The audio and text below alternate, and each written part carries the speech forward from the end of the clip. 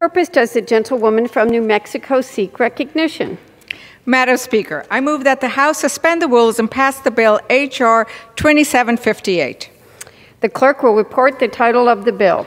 H.R. 2758, a bill to provide for the recognition of the Lumbee Tribe of North Carolina and for other purposes. Pursuant to the rule, the gentlewoman from New Mexico, Ms. Fernandez, and the gentleman from Arkansas, Mr. Westerman, each will control 20 minutes. The chair recognizes the gentlewoman from New Mexico. Thank you so much, Madam Speaker. I ask unanimous consent that all members may have 5 legislative days in which to revise and extend their remarks and include extraneous material on the measure under consideration. Without objection.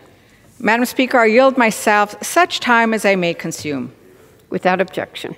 Thank you, Madam Speaker. H.R. 2758, the Lumbee Recognition Act, introduced by Representative Butterfield of North Carolina, will extend federal recognition to the Lumbee Tribe of North Carolina.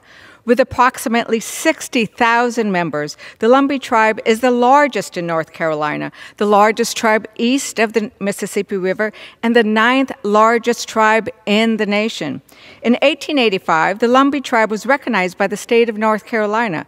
The tribe then sought federal recognition from the United States in 1889 and has been pursuing its recognition ever since.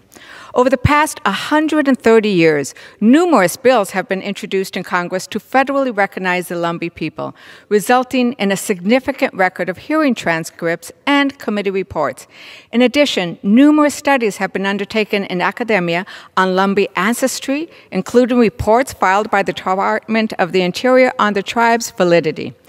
All of these documents and reports consistently conclude one thing: the Lumbee people are indeed a distinct, self-governing community that has been continuously and undeniably present in the Robeson County area. However, in 1955, when the Lumbee Tribe once again sought federal recognition, the U.S. government was actively terminating its relationship with tribal governments. To that end, the Department of the Interior recommended that Congress amend the recognition legislation to deny eligibility for the benefits and services available to the tribe after becoming recognized under the bill. Congress then enacted this amended legislation in 1956, which had the effect of simultaneously federally recognizing the Lumbee Tribe and effectively terminating that recognition. In 1987, the Lumbee Tribe attempted to restore the federal recognition through the federal acknowledgement process at the Department of Interior.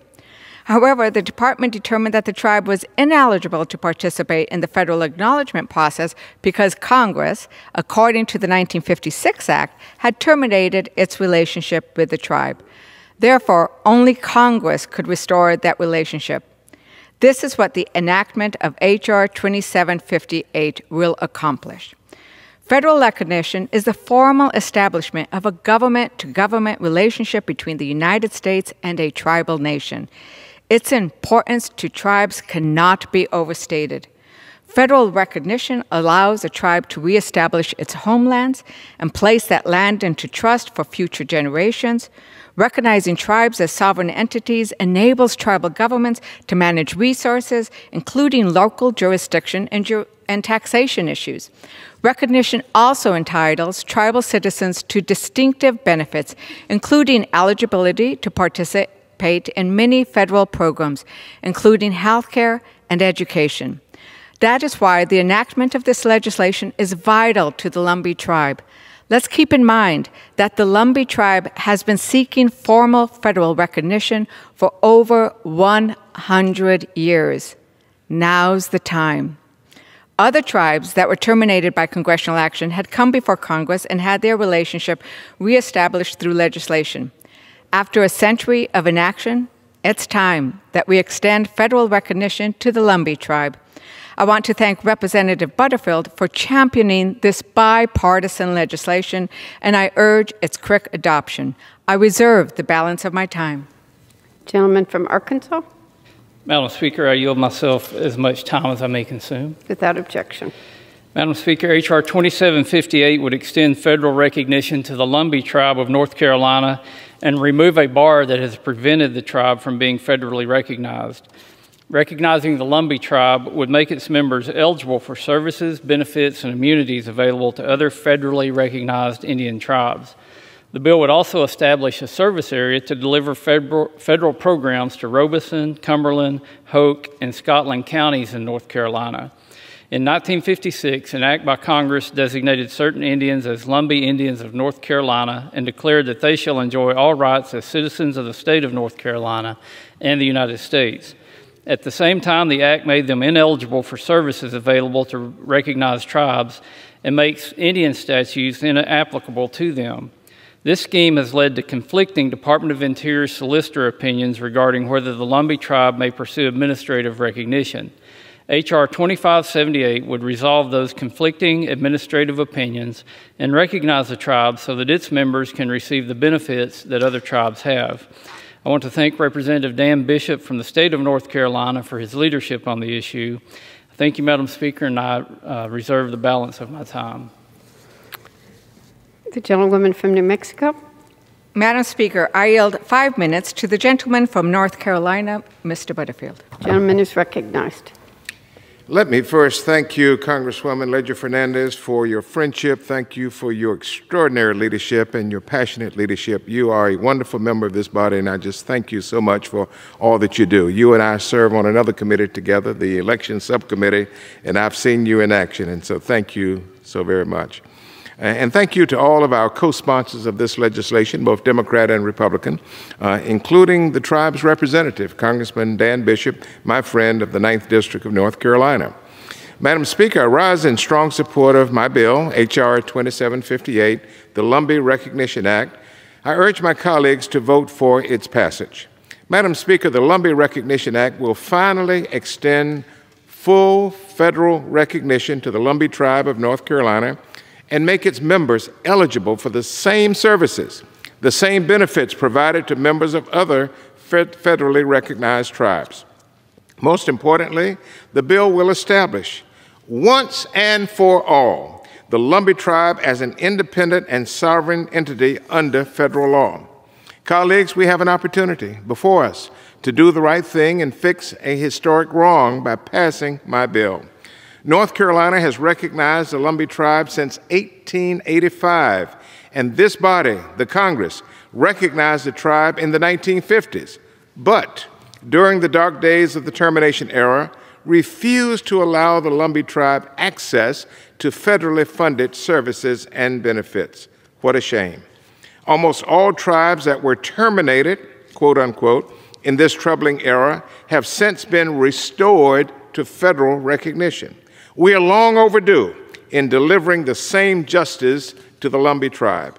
This legislation has tremendous bipartisan support inside and outside North Carolina, as demonstrated by a unanimous House vote to pass this very bill last Congress, and President Biden's support for full federal recognition of the Lumbee Tribe. Now is the time, my colleagues, to get it done. Madam Speaker, the merits of the Lumbees' claim for full federal recognition have long been accepted by our state of North Carolina, academia, and the federal government. It is long past time for Congress to give the Lumbee the respect they deserve and to treat them with the fundamental fairness that has been withheld for so many years. As Ms. Ledger-Fernandez said earlier, this is the first day of Native American History Month. What an honor. I urge my colleagues to vote yes and stand on the right side of history. I yield back. I reserve the balance. Gentleman from Arkansas. Madam Speaker, I yield as much time as he may consume to the gentleman from North Carolina who's done so much work on this issue, Mr. Bishop. Gentleman's recognized. I thank the gentleman, and I thank Representative Butterfield for those fine comments. I agree with them 100%. That bill that Congress passed back in 1956 said this: even as it recognized the Lumbee, nothing in this act shall make such Indians eligible for any services performed by the United States for Indians because of their status as Indians, and none of the statutes of the United States which affect Indians because of their status as Indians shall be applicable to the Lumbee Indians. My goodness. What an error, what a mistake, What an injustice. But that's what the Congress of that time said, and it is high time for us to correct that injustice. Therefore, I am proud to be a co-sponsor with Representative Butterfield and Representative Hudson of this legislation. The Lumbee have, for 3 centuries, been a cohesive, distinct community of Aboriginal origins and durable institutions, especially schools, living near the Lumber River in Robeson County.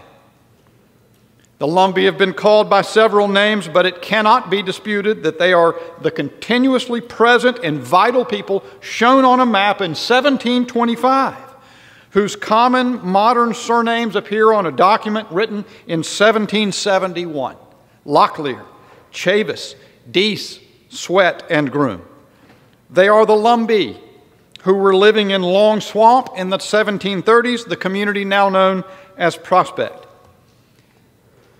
I said these words last year when it appeared very favorable that we were going to pass Lumbee recognition then, and I'm going to say it continuously until we get this done, but this is going to be the year. I know the Lumbee.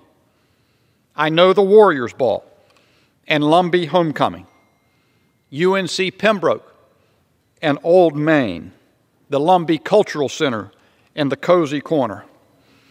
The Lumbee are supremely patriotic Americans, God-fearing and washed in the blood, devoted to the liberating cause of education and to civic involvement, proud of their community, loving and welcoming to strangers.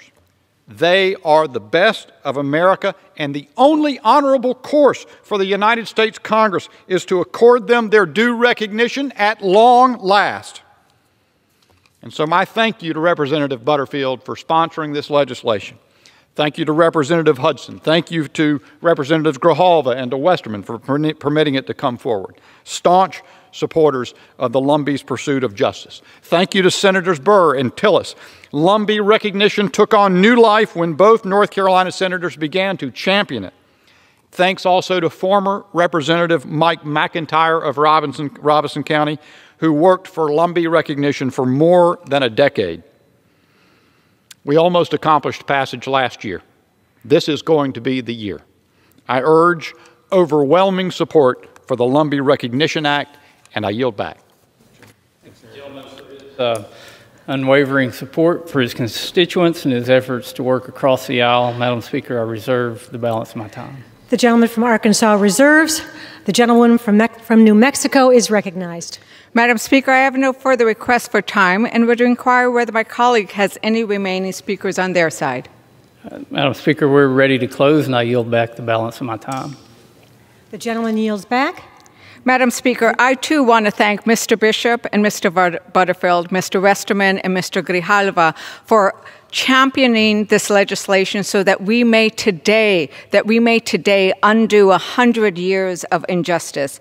And Madam Speaker, I urge my colleagues to support the legislation, and I yield back the balance of my time. Gentlewoman yields. Question is, will the House suspend the rules and pass Bill H.R. 2758? Those in favor say aye. Those opposed, no. In the opinion of the chair, 2/3 being in the affirmative, the rules are suspended. The bill is passed. Ask the yeas and nays. Pursuant to Section 3S of House Resolution 8, the yeas and nays are ordered. Pursuant to Clause 8 of Rule 20, further proceedings on this question will be postponed.